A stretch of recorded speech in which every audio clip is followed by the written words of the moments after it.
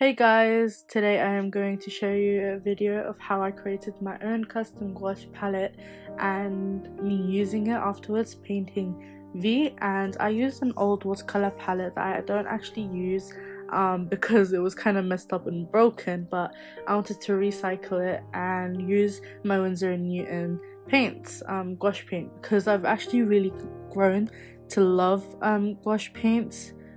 But I think I'm definitely very lazy when it comes to taking it out of the drawer and like making the palette. So I wanted to have this little watercolor watercolor palette, yes, with my gouache paints in them, so it's always on my desk. So I cleaned out the cases, as you can tell, and I dried it up, and then I used my gouache. There was 9 premix colors that I decided to use, and I customized 3. The 3 being purple and 2 skin colors, because the flesh tint color that I had from Winsor & Newton was too bright and neon.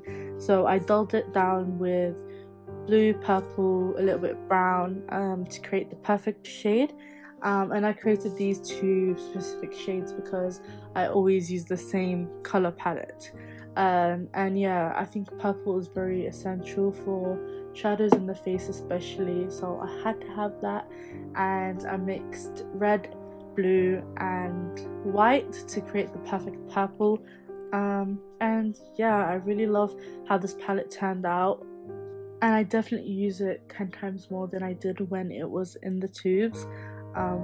And actually the skin colors in the palette are almost finished because I've been using it so much lately.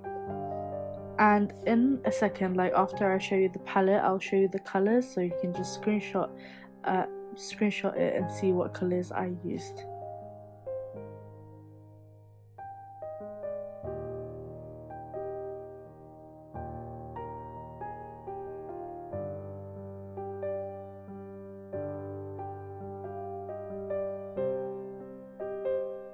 So for the sketch, I actually did it at 3 AM, so I didn't get to film the process, but I did take pictures of the sketching process, like a step by step, and that's on my Instagram.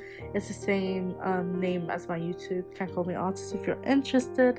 And yeah, I decided to paint it in gouache, and I used the Winsor & Newton cold pressed watercolor paper, and I actually really loved the way it turned out. It made the colors because of the rough texture, it made the colors blend in very nicely together. As you can tell, I started with the eyes first and then went on to the skin. I actually don't know why, but I lost the footage in the beginning, like I can't find it. But I used the premix skin color, as you can tell. And I wanted to tell you guys some tips about gouache. So as you can tell while adding the skin, some parts are going to be way lighter than the parts that are drying. And that's because gouache oxidizes like crazy. You can tell that the fresh layer of paint is lighter than the darker bit. With gouache, you actually have to really trust yourself with the colors you've picked, and always wash your brush in between. That's another really big tip, especially when you're trying to blend 2 skin colors together.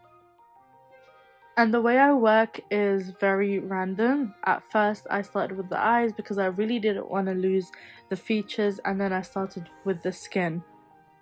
When it came to the nose, again, I left some parts that were going to be darker or lighter blank because I didn't want to lose the pencil sketch because gouache is opaque. I kind of worked in layers, so I blocked out the skin color, blocked out the lips, and then went in with a darker shade or a lighter shade, for example. And I really use gouache to its advantage, knowing that it bleeds with the layer that you first put down. I put on top the darker color and then reuse the lighter color to blend it. And you can really tell what I mean when it comes to the forehead. I think it's a clearer example of what I'm trying to say.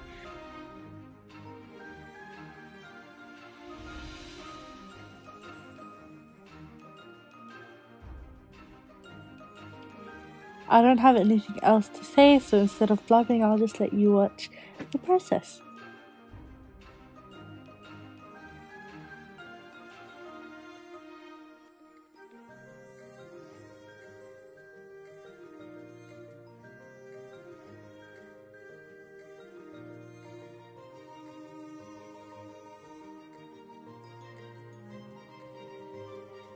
Oh my god, so this is my favorite part after this, is adding the darker bits. I think it just completes the look entirely, and you really have to trust the process. Like with gouache, the piece is gonna look really bad until it gets better.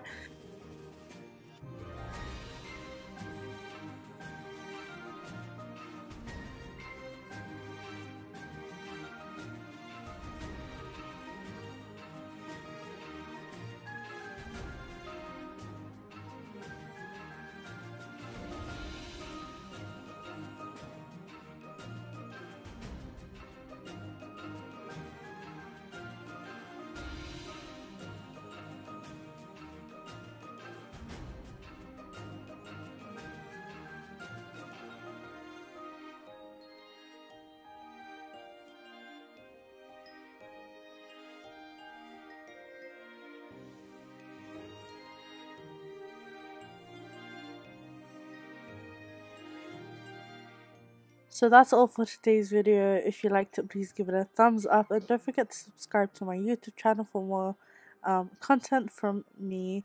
And yeah, I'll see you guys in the next video. Bye bye.